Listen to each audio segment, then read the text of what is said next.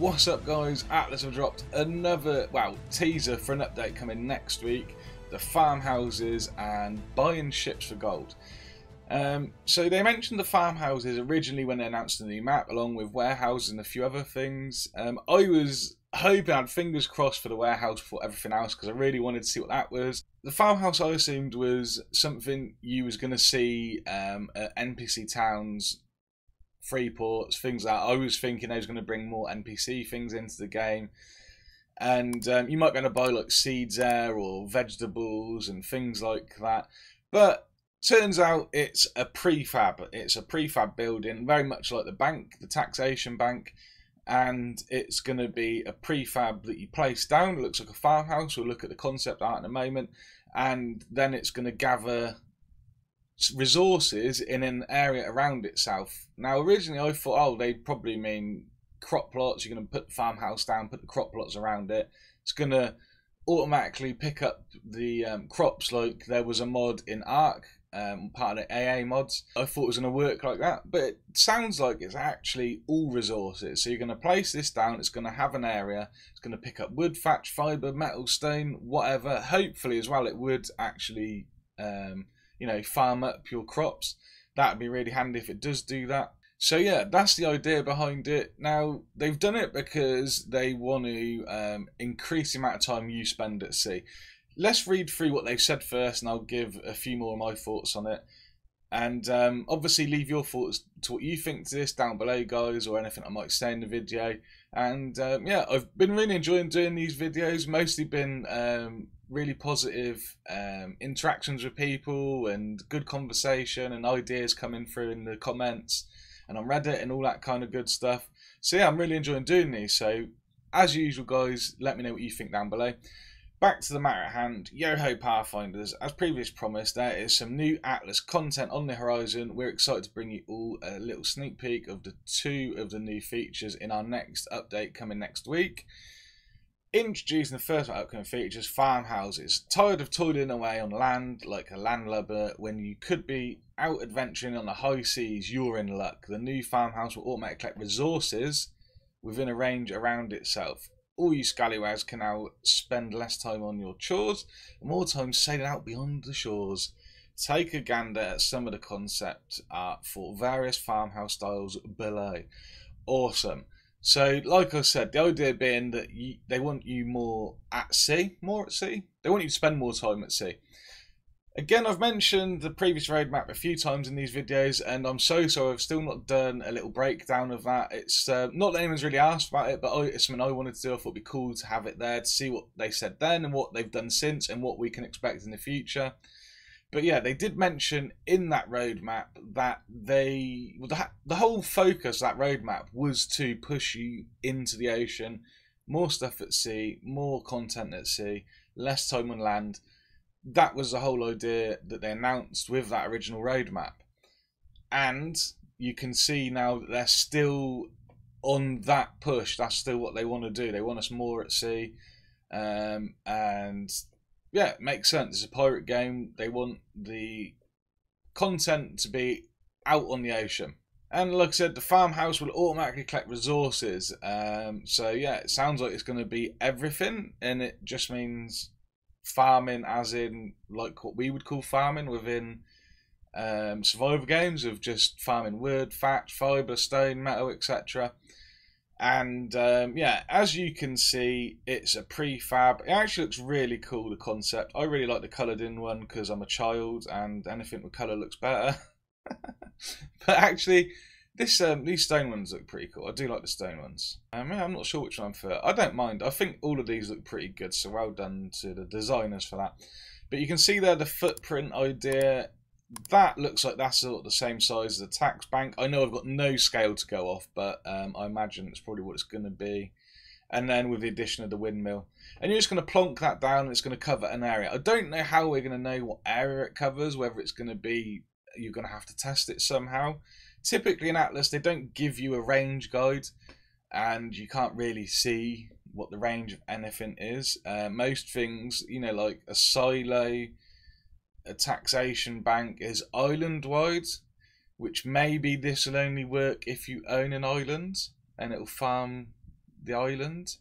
In which case, if you don't own an island, this won't do anything. So they haven't really been clear on that. And that, if that was the case, it would kind of force you towards the land somewhat, because you're going to need to control some land for this to work. But yeah, not too sure. I would like to think it's a radius around your base, very much like a claim flag used to work. Before you could claim an island, you'd claim parts of the land. And maybe it would show you then, because actually thinking about it, I take back what I just said. The claim flag does show you a circumference. So maybe it'll work like that, and it'll show an area in which it's farming stuff. That'd be cool. Again, they haven't really said, they've not been clear on what this is. Hopefully next week with the patch notes, it will explain things more. But yeah, you're going to put it down, it's going to have an area, it's going to farm everything in that area. It's a really cool idea. I can see this going two ways though. It's going to be really pointless or really overpowered. And by that I mean, you're either going to put it down, it's going to slowly trickle in resources, and unless you're not building anything, you're not building ships, you're not building structures, you're not crafting anything, then it's really not going to generate you that much resources. And if you leave it a few days to a week, maybe it'll farm up, you know, a few thousand of each thing maybe. Or it's going to be the other way, where it's just so overpowered, constantly bringing stuff in, and there's going to be no need for tools, no need for giraffes, no need for elephants, etc. I would like to say, personally, I don't find farming that hard. Once you get the farming animals, that being a giraffe, an elephant, a bear, a rhino, it's really easy. Like, really easy. You can, if you're on a decent island with, you know, you set up on an island with a nice bit of woodland and plenty of stone and stuff around, it's really easy to farm stuff. You know, like fibre, for example. We logged on, well, my brother logged on the other night, jumped on a bear and farmed, you know, 300k fibre in 20 minutes or something silly, because there was just fibre everywhere, very little berries in it. You know, woods, even with a really crap elephant, you can farm sort of 7k a run with a really bad elephant in a few minutes. So you do a few runs over an hour, you've probably got nearly 100k woods. Giraffes are ridiculous for farming thatch. Like, it's, even when I do that solo, because in the last season all my friends had stopped playing. By the end of the season I was playing on my own, and farming was just not an issue. It was just, you know, if you do it every now and then when you ain't got time to really do anything, but you want to play Atlas, just quickly farm something up for a half hour, 20 minutes, whatever. You just keep doing that, and eventually you build up a nice big resource. I know people don't like playing that, they just don't like farming, it's boring, I get that, but it's not as hard as a lot of people make out. It's really not. If you get the right animals, and you, particularly if you breed them and get some really good ones, then it's not that big of an issue. The other thing is, with Atlas, they're really pushing for you to play in a community, in a big company, with a big group of friends if you can, and not really solo or in small groups, in PvP anyway. And if you've got a big company, then farming really isn't a problem at all. So yeah, but again, I really like this idea. It's really cool. Any prefab stuff that I can stick down when I'm building, I'm happy for, to add to the look of different towns and that I might build, or, you know, little settlements, etc. And like I said, this looks cool. I like the look of it personally. I think it looks good. On to the last point, buy ships of gold. In addition to the upcoming Farmhouse update, we'll also be introducing the ability to purchase ships of gold. Building ships is core to the Atlas experience, so you can still craft your own masterpiece. After all, nothing beats the beauty of a ship that you create with your own blood, sweat and tears. If you follow the channel, you know that's me down to T. I love building ships. However, if you have a chest full of gold and are anxious to get out to sea quickly, purchasable ships will come in handy. We'll be interested to see how this option will expand sea travel and interactions. More information to come. Stay tuned. Now, I don't think this is going to be galleons. I think it's probably going to be schooner and brigantine getting added to where you buy the ramshackle sloop at a free port. But obviously, instead of paying with resources, you'll be able to just pay with gold. I also think that it's going to give you a ship like the sloop, where it's ready built, it's got all the planks on, it'll have the deck, some masts and a steering wheel. It'll be really basic. I guess you'll be able to modify it. You'll be able to take things out and move them around if you want, but obviously it won't be as good as anything you can build. Does bring up a problem. Now, Survival Bob mentioned this in his Reading with Bob video he just done, that he thinks, and I agree with him, this is going to cause people to buy these in PvP and use them to block things, ram people, etc. It's just going to be exploited. It's going to cause a lot of trolling problems. In PV, I think it's going to be good. You're going to be able to, you know, if your mate starts playing, give him some gold, he can buy a brig maybe, instead of getting the sloop, and he can go off and he's already got a brig and he's already got a foot in on the game. Do you know what I mean? He's already at a point where he can just start enjoying the game straight away. Because a brig's a really good ship. A schooner's really good. If you could just get a schooner, it'd be a bonus. Schooner, I get told off that. A schooner. I keep saying schooner. It's a schooner. I'm sorry. Yeah, a schooner would be really handy. It's really quick. Nice little ship for a solo player when you're starting out. Or mind you, any of the ships are soloable, of course. But yeah, I think that's what it's going to be. It's going to be the schooner and the brig. I don't think it's going to be the galleon. Maybe I'm wrong on that. Maybe we will see the galleon. Problem with galleon, it's so big. There's so many decks, and it's kind of pointless if you're, you know, you've just been wiped and to just have a galleon. I don't know. Actually, yeah, it could be handy. I don't know. I just don't think it's going to be the galleon. I think the galleon's going to be a thing on its own that you're going to have to work for. And personally, I hope that is the case. I don't like it when they make games too easy and give you too much on a plate. And I know people are going to go, oh, well, it's PvP, people can get wiped. I know that, but it will take a lot away from the game, I think. Brigantine and the schooner, I understand. Even a brig's not that hard to farm up, even as a solo player. So being able to buy it with gold is no big issue. Yeah, I think that's going to be cool. Like I said, I think for PvP it's going to cause problems. I think for PvE it's going to be a good thing for helping your friends get started in the game. Or if you just want to be generous to a random person you come across and donate them some gold to buy a ship. I hope I'm wrong, and I hope Bob's wrong about the people exploiting this in PvP. But it's typical with PvP. Anything that can be exploited will be exploited. And this has got that written all over it, in my opinion. So yeah, there we go. There's the little update they put out. The farmhouses, the ships for gold. Farmhouses come in next week. Before I go, guys, ships, new ships come in. I've been asked this a few times. I ever get asked, when's there going to be a new ship? I don't know.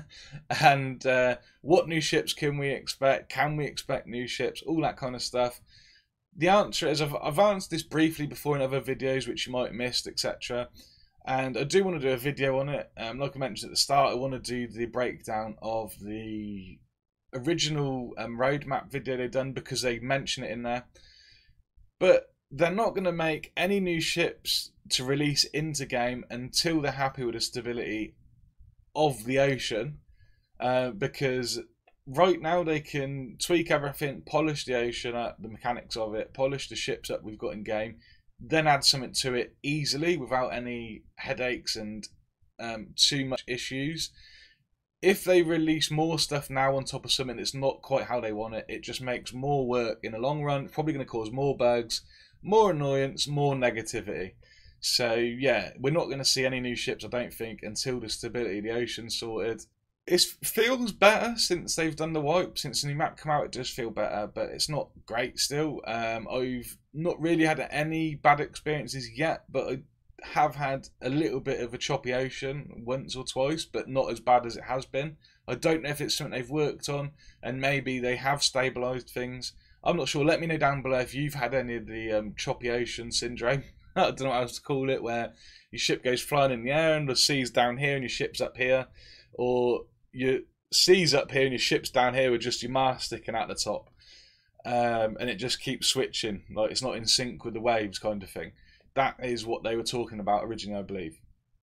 So let me know if you've experienced any of that since the new map come out. I haven't, but I haven't had that much time on the game yet, to be honest, because of work and other things, like I said earlier. So yeah, I don't think we're going to see it soon. I think we are going to see some.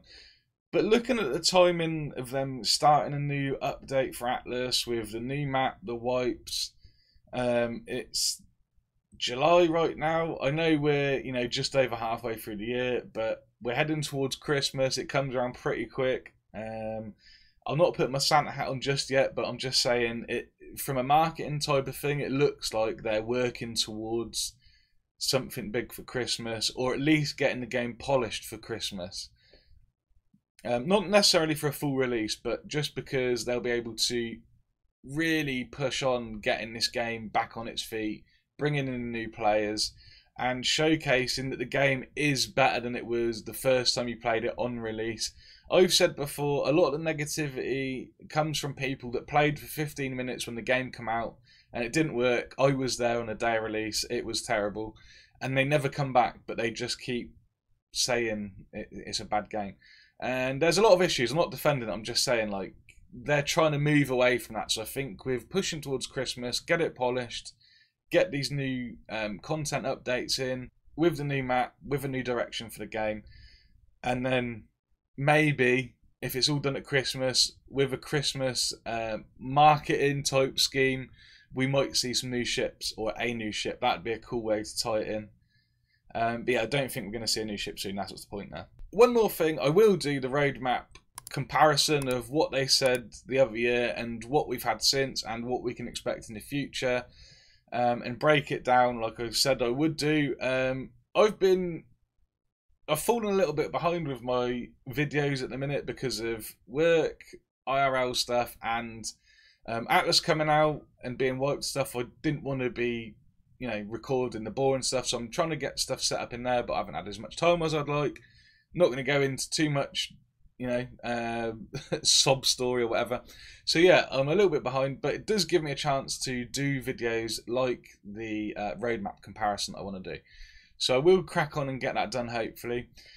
Anyway, guys, hope you enjoyed the video. Hope you found it interesting. Let me know, as always, down below your thoughts on the upcoming Farmhouses and Ships of Gold and Atlas in general. It's always been really good so far, really positive interactions with people for the most part, of talking about the game and what we think can improve, what we think needs to happen in the future, and people's different opinions on the state of the game and things like that. It's really interesting, and yeah, it's been good. It's been good. So, and I've enjoyed it. So I'd like to do more of these, obviously. Anyway, thanks for watching, guys. I'll see you in the next one.